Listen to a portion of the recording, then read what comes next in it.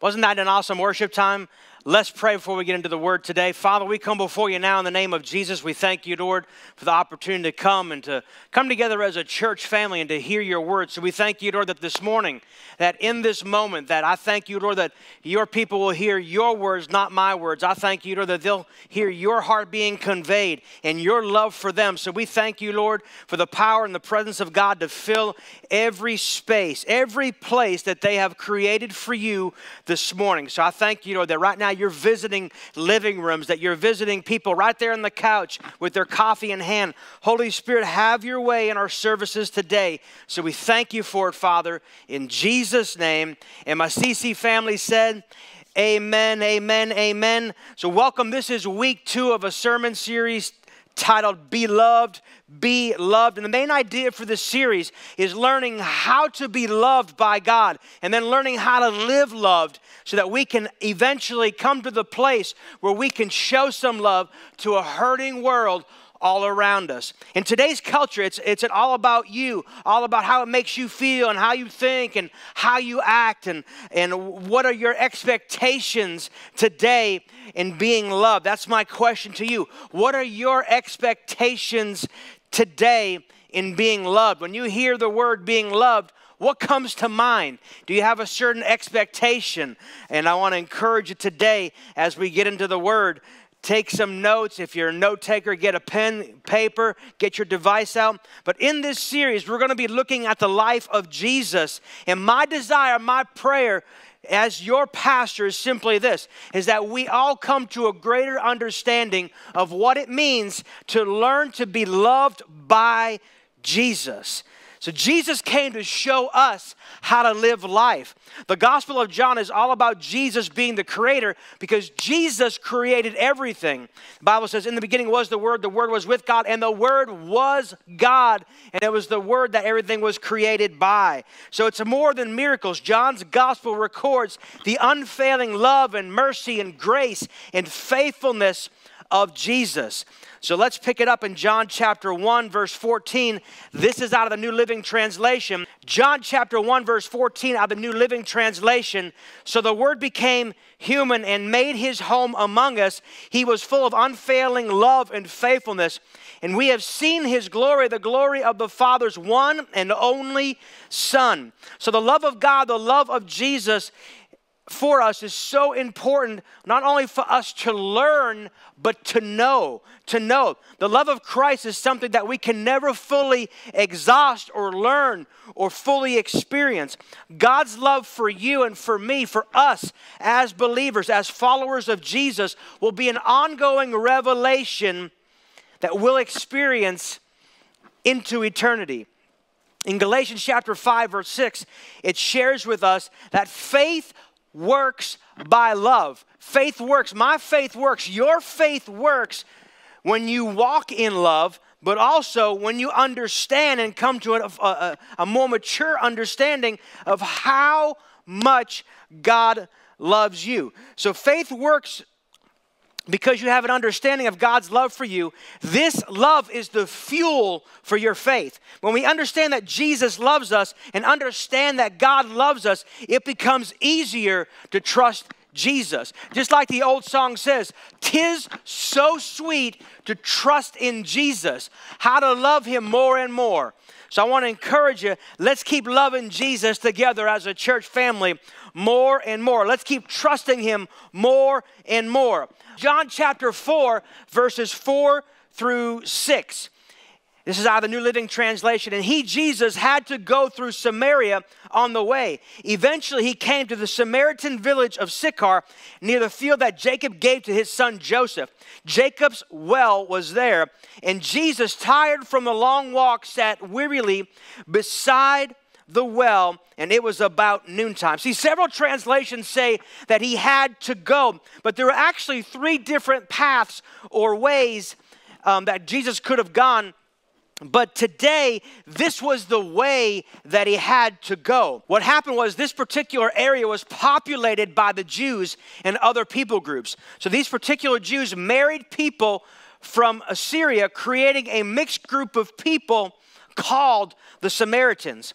So the pure Jews and the Samaritan Jews didn't get along very well because the Jews felt the Samaritans betrayed their people and their culture. So people avoided traveling this road because of the situation. So Jesus is hot and he's tired from traveling, so he heads to the well. Let's pick up at verse 7 through 9. Out of the same chapter, New Living Translation. Soon a Samaritan woman came to draw water, and Jesus said to her, "Please give me a drink." He was alone at the time because his disciples had gone into the village to buy some food. Verse 9, the woman was surprised, for Jews refused to have anything to do with Samaritans. She said to Jesus, "You're a Jew, and I'm a Samaritan woman. Why are you asking me for a drink?" Let's take a break here. Most of us, when we were growing up, we were all taught to not talk to strangers, right? Stranger danger, don't talk to strangers. There's actually a little bit more than that going on here. This woman was drawing water from the well during the hottest part of the day. Why? Because nobody else would be there, because most of the ladies drew water later in the day, in the cool part of the day. So she must have been embarrassed and avoiding people. Maybe she was ashamed of her lifestyle.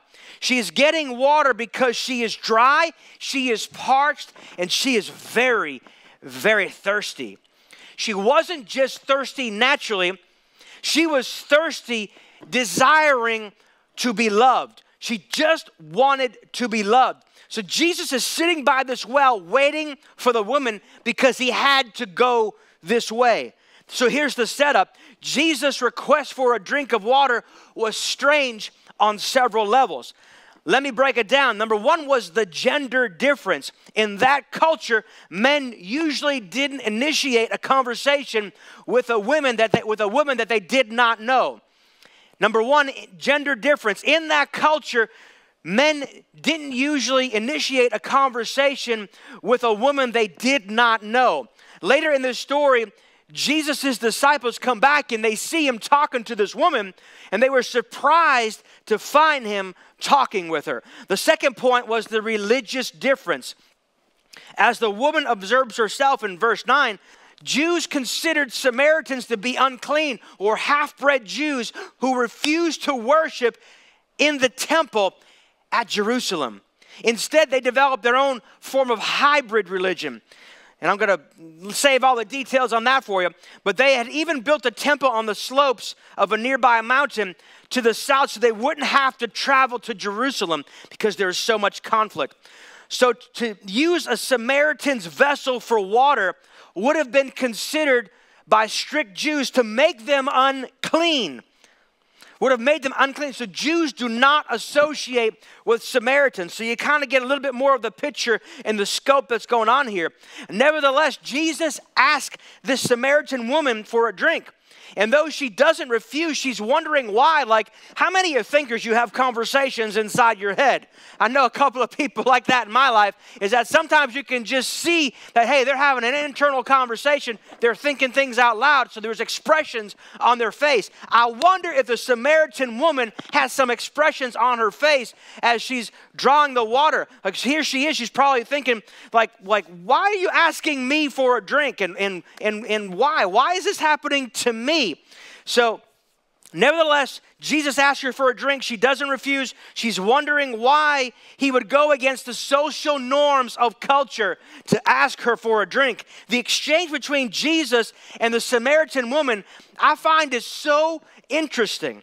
Let's pick up at verses 10 through 12 out of the New Living Translation. Jesus replied, "If you only knew the gift God has for you and who you are speaking to, you would ask me, and I would give you living water."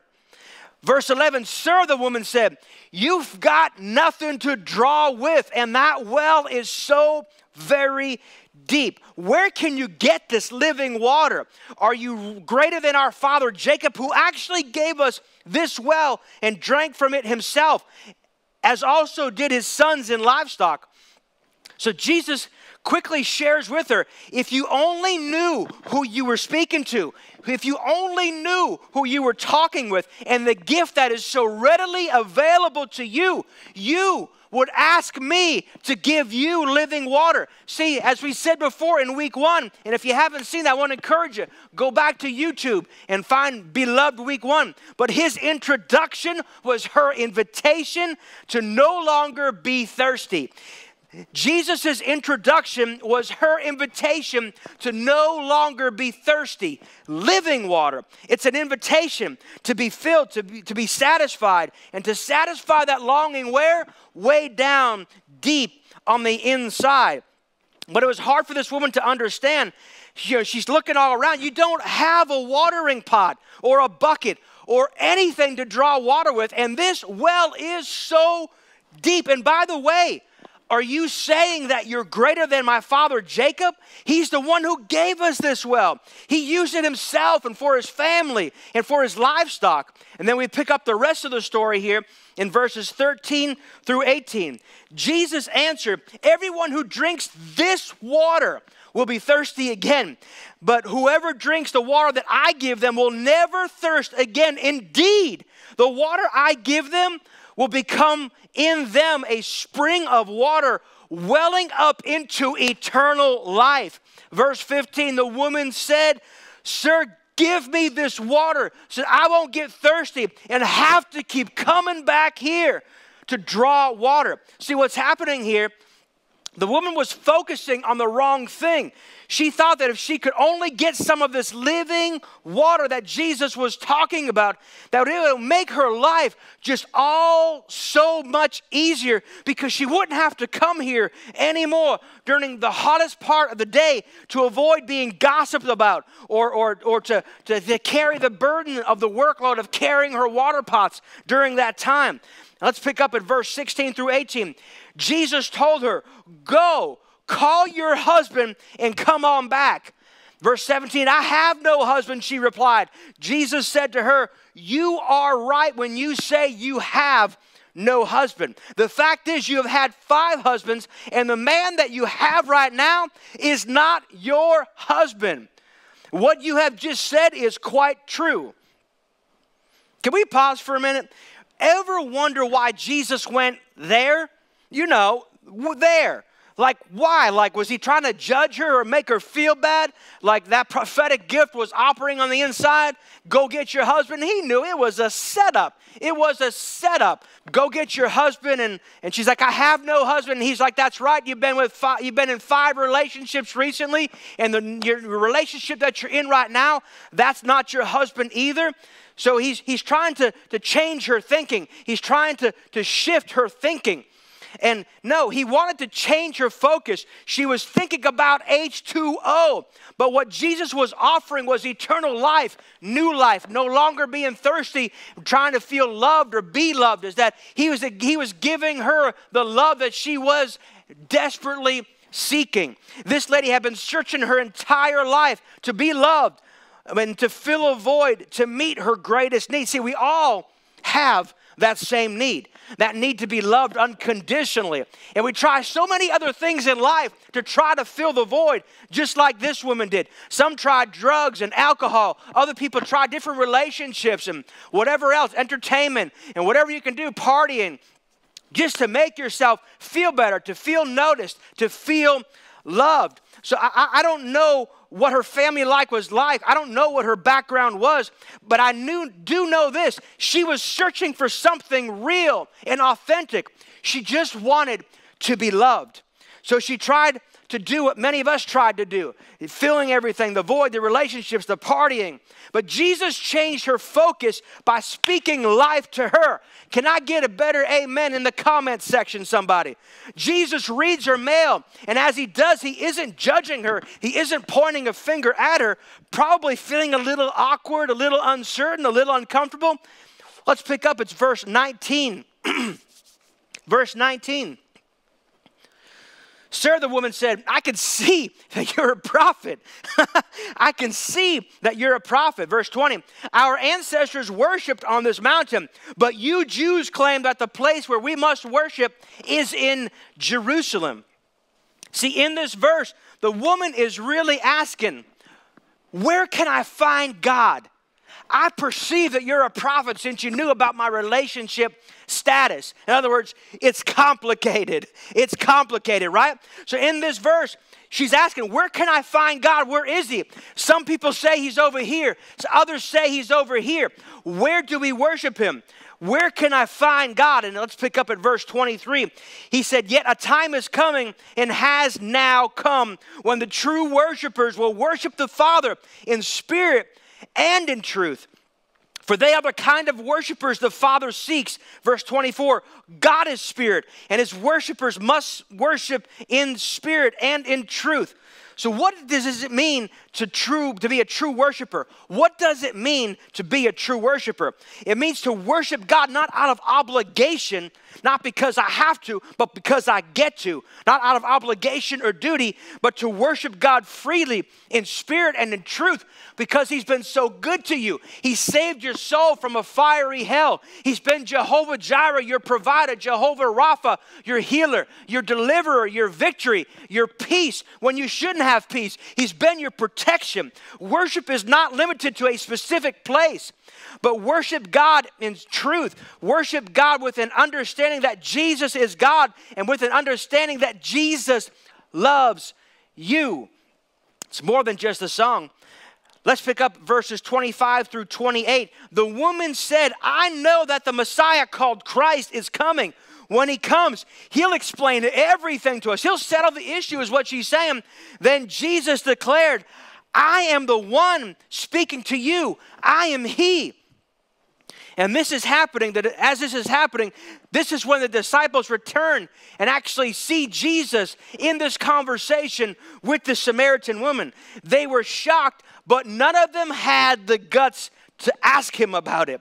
And we pick up at verse 28. The woman left her water pot behind and ran into town to tell everyone about how she encountered Jesus. So let's pause there for a minute. This is absolutely amazing. The woman came to draw water from the well because she had a need. She was thirsty. She had a need. She needed the water. Jesus didn't judge her. She encountered Jesus. Come on, somebody. And she experienced what it was like to be truly loved. Someone at home right now, someone at the drive-thru at Starbucks right now, you need to have a greater understanding of what it means to truly be loved. And Jesus is knocking on the door of your heart saying, let me in. Let me heal the wounds of the past. Let me heal those scars on the inside of you. Let me make it all brand new. I know you've been hurt and you might have a relationship with Jesus already, but you're stuck. You're stuck in the hurt. You're stuck in the pain of the past. And today, God wants to move you forward. He wants you to understand that I love you and I've got a great plan for your life. Just release the hurt to me. So this woman, she encountered Jesus and she experienced what it was like to be truly loved. This is amazing. She received from Jesus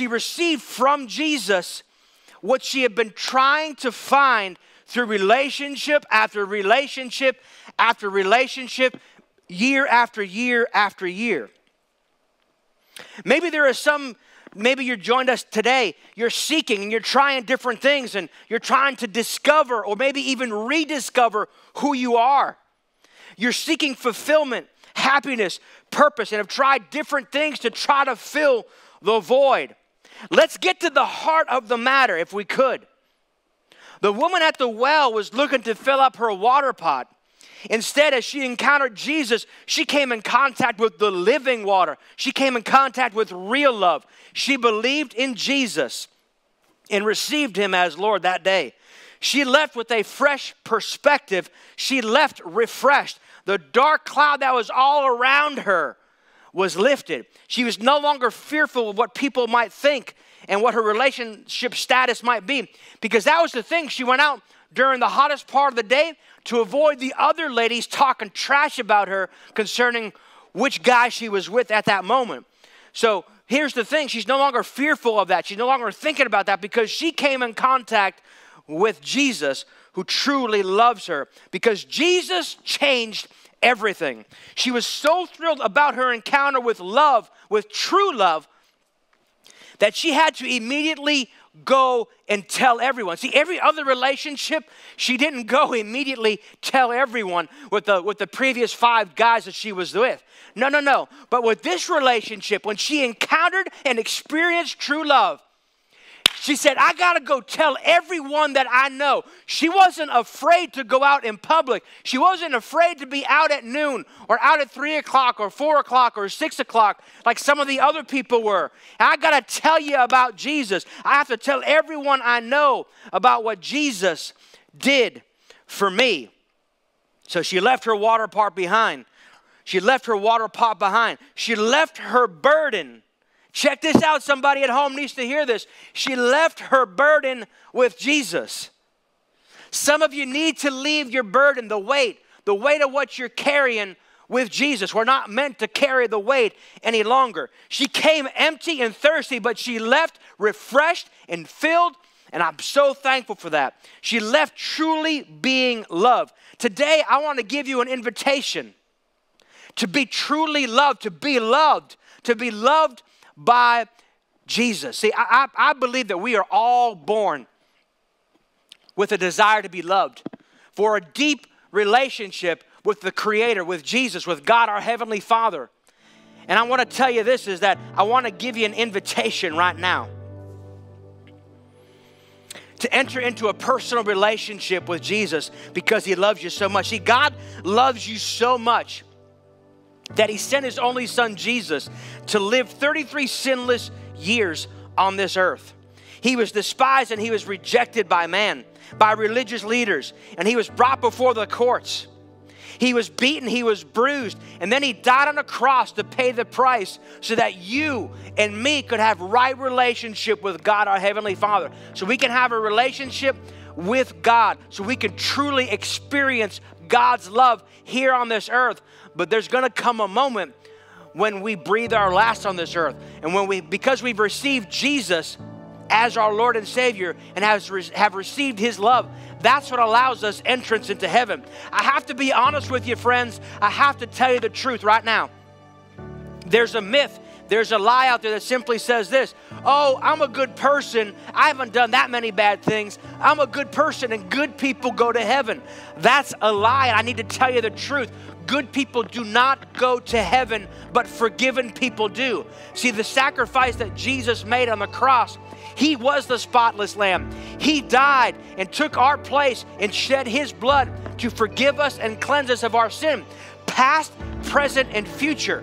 He paid the price so now we can have a right relationship, a healthy relationship with God, and we can be loved and receive His love. So I want to encourage you, if that's you today, in this moment, don't put it off any longer.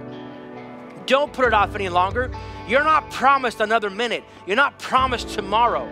Some people put it off. Oh, I'll put it off another day. I recently had a friend last week, perfectly healthy, 49 years old, and suddenly passed away. A close family friend, grieves our hearts. We're not promised tomorrow. I want to encourage you, if you have never asked Jesus and invited Him in to be your Lord and Savior and to receive the love that you're so desperately seeking, would you pray with me right now? Let's pray together. Repeat this prayer after me. Dear Jesus, I believe that You are the Son of God. I believe that You died on the cross just for me. I ask You to come into my heart, to forgive me of my sin, to be my Lord and Savior. I confess You as Lord. I confess You as Savior, as my Savior. In Jesus' name, amen. Well, that's you. We celebrate you. Come on now. Come on, CC family, in the comment section. Let's celebrate now with those who just made a decision to receive Jesus. We are so thrilled. I want to give you just a couple next steps if we could. Number one is, the first thing is tell somebody. Tell someone that you received Jesus today. On the screen, there's a form you can fill out. Just let us know your name and how we can be a blessing to you. Fill out that form. Just say, I received Jesus today, and I want to encourage you. If you don't have a Bible, our church family would love to buy you a Bible. If you have a device, you can download the Bible app, and there's just a couple of simple things. is that in the Bible, I'd pick a translation. There's several translations. The New Living Translation is a good one. So the Bible is broken up into two sections, Old Testament and New Testament. I'd say go to the New Testament, and it's the fourth book in. Matthew, Mark, Luke, it's the Gospel of John. So I would encourage you to start reading just a little bit every day in the Gospel of John. It really has a great understanding. It gives us a great picture of how much God truly loves us, how much God loves you. I want to encourage you, if you don't have a church family, welcome to Christ Chapel. We want to say welcome to our church family. We'd love to get to know you. We meet in person at 607 Avalon Road on Sunday evenings at 5 p.m. We'd love to have you join us. We have a service that usually lasts about an hour and 15 minutes, an hour and a half. So we want to encourage you, come on out, join us live in one of our services. We'd love to shake your hand, love to answer any questions you might have, and just love on you. At this time, for those who call Christ Chapel home, we want to give you an opportunity to sow your tithes and your offerings. I just want to say thank you for your continued faithfulness in giving. Right now on the screen, there are several ways to give. Thank you, thank you, thank you. You know, at times we're still feeding people. We're still doing that and being a blessing to our community. But thank you for partnering with us as we plant a brand new local church in this community, a spirit-filled church. Know this is that we're making a difference and that lives are being changed. We're hearing testimonies on a continual basis of how God is changing lives because of Christ Chapel. So it's because of your giving, your faithfulness, your obedience to God in tithes and offerings, that's why we're able to be a blessing to our community and hear the stories of lives being changed. And we look forward to sharing some of those stories with you real soon. But thank you. We're believing God for increase for you and your family, for jobs and for better jobs, for increase in your businesses and for strategies and for increase to come. So let's pray. Father, we come before you now in the name of Jesus. Thank you, Lord, for every tither, every giver. Lord, I thank you for your faithfulness. I thank you that as they're faithful to obey what you say concerning tithes and offerings. I thank you, Lord, that you would just open up the windows of heaven. We declare each one is blessed and highly favored. I thank you, Lord, for every business owner. I thank you, Lord, for increase in their business. I thank you, Lord, for those that are seeking you for jobs or better opportunities. I thank you, Lord, for doors of opportunity being open right now. In the mighty name of Jesus, I thank you, Lord, for increase. I thank you, Lord, for divine connections and contacts. I thank you, Lord, that just like Abraham, that you would make their name great in the community, in their business, in their circles of influence. And we thank you, Lord, for increase. We thank you that you would prosper them and they would be in health, even as their soul prospers. So we thank you for it, Father. We thank you for increase. I thank you for blessing this church in Jesus' name. And all God's people said, amen, amen. Hey, we look forward to seeing you here tonight, 607 Avalon Road at 5 p.m. for our in-person live gathering. It's going to be a great time, and it's going to be an awesome time. We look forward to seeing you real soon. God bless you guys. Have a great week.